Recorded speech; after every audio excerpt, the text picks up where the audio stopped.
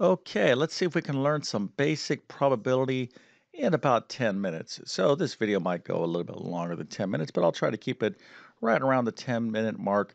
And probability, as you may know, is just such a common, concept in our everyday life. We're just to think about the weather, right? Let's say, what's the chances it's going to snow? We could phrase that as, what's the probability it's going to snow? What's the probability that you're going to win the big lottery, et cetera, et cetera. So we use this word and we know intuitively what it means, but probability it's a huge topic in mathematics. We're going to focus on just some simple introductory type of concepts with probability that I think you'll find pretty interesting. So hopefully you're going to stick around for the entire video. But before we get into basic probability, let me go ahead and quickly introduce myself. My name is John. I'm the founder of TabletClass Math. I'm also a middle and high school math teacher. And I have what I like to believe is one of the most robust, comprehensive online video programs there is. So whether you need to take a full math course or you need assistance in your current math course, my Math Help program can help you. I'm going to leave a link to that program in the description of this video so you can check that out and you can make your own judgments about my program. But I do have very, very comprehensive lessons, much more than what I do on YouTube, and I show you how to solve literally thousands and thousands of the most common math problems you're going to encounter at various levels of mathematics. Now, before we get into this basic probability, let me just stress the importance of note taking. Clearly, you're interested in mathematics. If you're a math student, just know one thing. Over decades of teaching math, there's one thing that I strongly believe, and just seen this trend. Those students who take the best math notes get the best math grades, and the reverse is true. So if you need to improve your math notes, make sure you do so. But in the meantime, if you don't have a good set of math notes, I actually have excellent detailed comprehensive math notes. I'm going to leave a link to those in the description of this video as well. Those will include pre-algebra, algebra 1, geometry, algebra 2, and trigonometry. Okay, let's get into basic probability. Okay, very cool topic in mathematics. So again, we use this word, all the time, like the probability, right? What's the probability it's going to snow? Maybe you use the word chances, all right? What's the chances it's going to snow, or what's the odds of something happening? Pretty much the same concept, right? We're just trying to figure out how likely is something going to, occur. That's kind of what we're trying to figure out. So this obviously has practical um, implications in our everyday life. Okay. And of course, we know probability isn't a guarantee that something's going to happen. So we're just trying to get a feel for, the chances or the odds of something occurring. Okay. So let's go ahead and get a basic definition of probability. Okay. So the probability of simple events. Now, a simple event is just something very, very simple. There's all kinds of probability events that we can study. So let me give you an example of a probability of a simple event, and then I'm going to show you something more complicated that you can, or we'll kind of entertain a more complicated probability question that's not going to be, we're not going to learn how to do that in this video, but I just want to make sure that you understand, the difference between a simple event and something more complicated. So the probability of a simple event, we write this as P of E, just the probability of an event. Okay, this is kind of a common notation, is equal to the number of times, all right, let me put this little s, number of times an event can occur, okay, over the total number of possible events. Okay, so it's the number of times a particular event can occur, okay, over the total number of possible events. All right, now let's take a look at an example, and then I'll kind of circle back and give you an example of something that's not quite a simple event. Okay. All right. So here, let's say I have a jar here. You can see my little lovely jar, and inside my little jar I have A, B, C, and D kind of sitting in there, right? So what's the probability that when I reach in with my little hand that I select an A? Okay, so if I had four things in there, and I just ask you, hey, what's the chances you're going to pull out an A versus a B, C, and D? You would just probably already intuitively know that. Like you have 1 out of 4 chances. But let's go by the definition. The number of times this can occur. Well, if I pull my hand in there, the number of times I can get an A, it can only happen once. Okay, if I had two A's, let's say I had an A and an A over here, then there's two ways I can pull out an A. I can either get this A or that A, right? But there's only one A in here, so there's only one way I can get an A. But there's the number of total number of possible events is I can get an A, B, C, or D. So there's four. Okay, so the probability of me selecting an A by putting my hand in this little jar is 1 over 4. Okay, now let's get some basic language or terminology out of the way.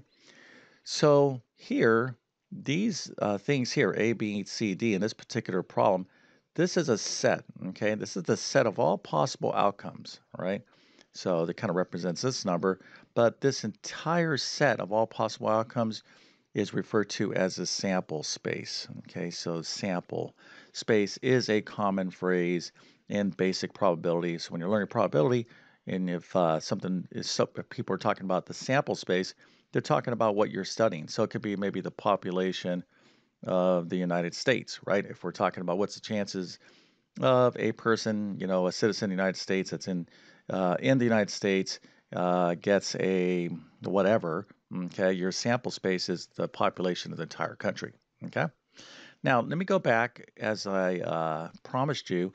We're talking about the probability of simple events. What is not as simple? So something would be something a little bit more interesting on this particular problem would be what's the probability of me getting an A and then me getting a D, okay? So it's things like that, a little bit more involved. Or let's see, actually do it a little bit different. Let's say I was allowed to pull out two things at once. So what's the probability of me getting an A and D, okay? So this is, not much more, I won't say advanced, but this is not what we're talking about in simple events, okay? There's two different things going on, and when you study probability a little bit more in depth, you'll learn how to do things like this, okay? So the probability of you getting an A and a D, or maybe a probability of you getting an A or a D.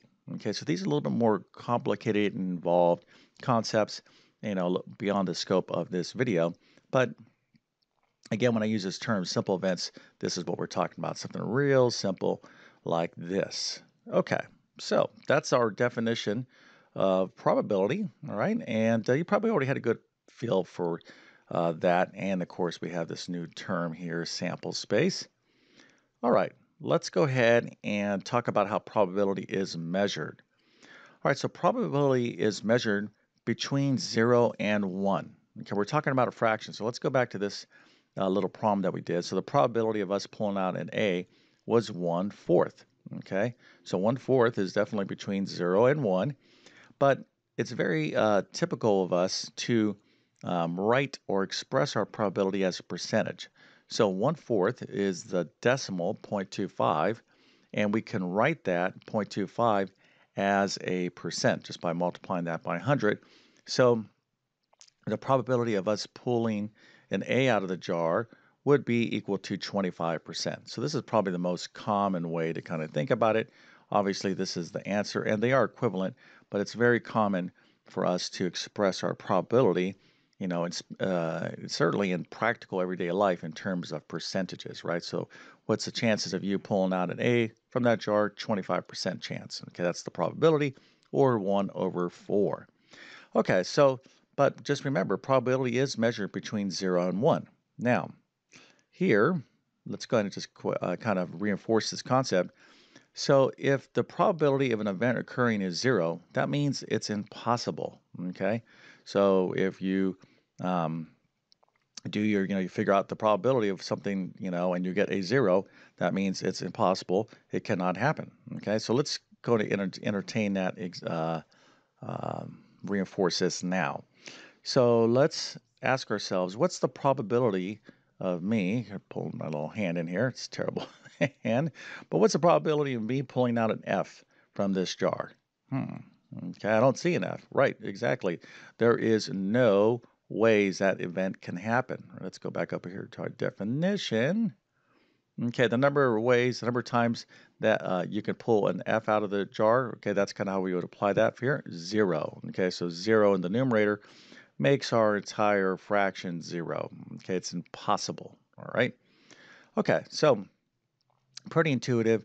Now, let's go ahead and look at the other side of the coin, and that would be the probability of an event occurring. If you get that, if you do that mathematics and you get that equal to 1, that means it's absolutely certain that event will happen.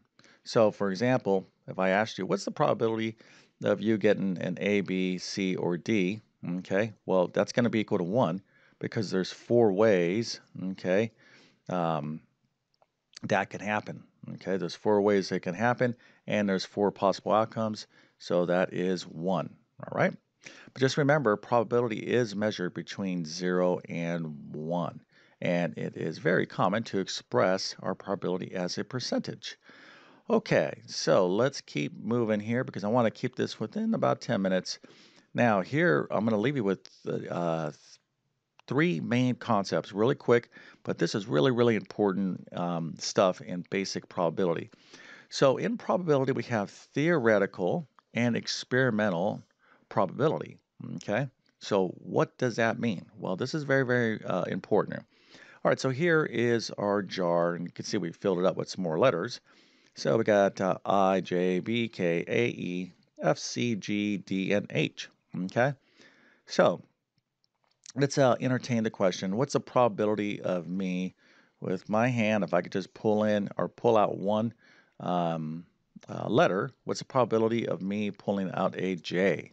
Okay, well, you would express it this way, probability of J happening. Well, how many ways can you get a J? Well, there's only one J here, right? There's not 2 J's or 3 J's. So obviously, if I had like 10 J's, like let's say a J here, a J there, a J here, then I'm increasing my chances, right, of getting a J. So I have 3 ways, or actually 4 ways I could get a J here. But because there's only one J, okay, one J, I have one way that event can occur. Now, what's the total number of possible events? Well, I can get 1, 2, 3, 4, 5, 6, 7, 8, 9, 10, 11. There's 11 different letters that I could possibly, the total possible letters I could pull out. So this is going to be 1 over 11, which is the same as the decimal point 0.0909. And then we multiply that by 100, so that will be 9.09% approximately. Okay, so the probability of me pulling out a J would be about 9.09%. Okay, so theoretical probability is what we expect to occur using math. So this right here is theoretical probability. Okay, so you're like, okay, let's say we're going to run an experiment here, and we're going to say, all right, um, roughly 9% of the time we should be pulling out a J. Okay, that's theoretical. It's based upon what we expect to happen. But let's just think about it. Is there any guarantees that that's actually what's going to occur? No, not really, right? So that's why we have experimental probability. Now, experimental probability is what actually occurs during an experiment. So let's just see here, okay?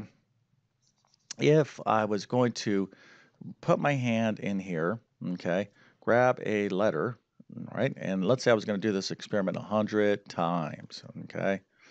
Now, if 9% of the time, roughly 9% of the time, okay, I run this experiment. In other words, I take a letter, grab one letter, I record it, and then I throw it back in a jar, keep doing it, and I'm going to do that 100 times. If 9% of the time, roughly 9% of the time, I would expect that I would have 9 times that I would have gotten a J. Okay, right? 9% of 100 times. Hopefully you're with me on that math. So 9 times, if I'm doing an experiment, putting my hand in here, grabbing a letter, I should get a J, right? Well, not really, right? That's theoretical probability says this is what you should expect. But is there guarantees? No. Okay, what could happen if I put my hand in here? Okay, 100 times. Well, maybe I get A. Maybe I pull out A's here, A's, maybe I pull A's out 20% of the time. Maybe something weird is happening, right? I just keep pulling, like I'm trying to mix this up, right, really good. And everyone can kind of relate to what I'm talking about. You're like, boy, I'm not getting what I expect to happen, right? And maybe J's, I only pull out 2% of the time. But you're saying, well, theoretical probability tells me I should be getting J's 9% of the time. Well, there's a difference between theoretical and experimental, okay? But there's something very important that these two concepts are related to, okay? So I ran this experiment 100 times, and again, I only got J's 2% of the time. What's going on with my, expectations here? Well, that's where we enter this really cool law, okay?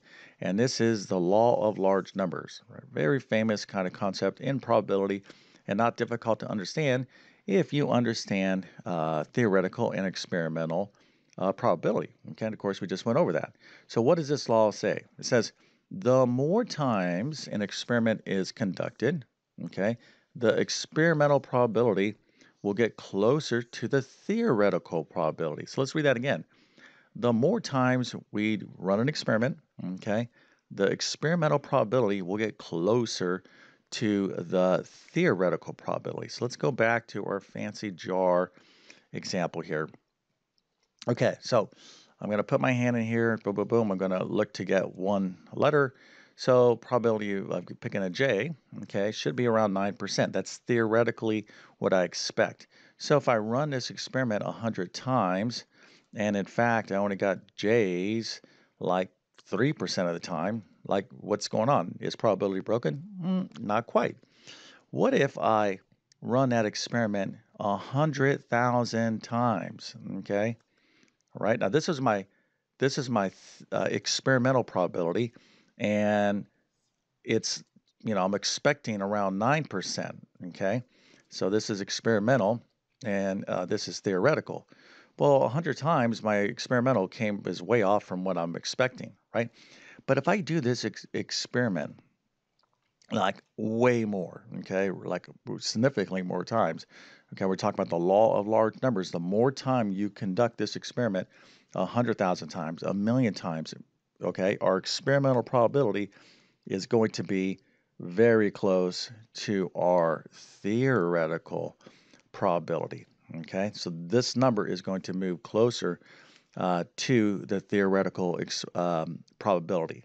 Okay, so we're like, well, when we're talking about probability, um, probability really gets more accurate over the more times you conduct an experiment. Okay, and that is really the essence of a lot of what we're study in probability. So the law of large numbers. This is really a big takeaway from this video.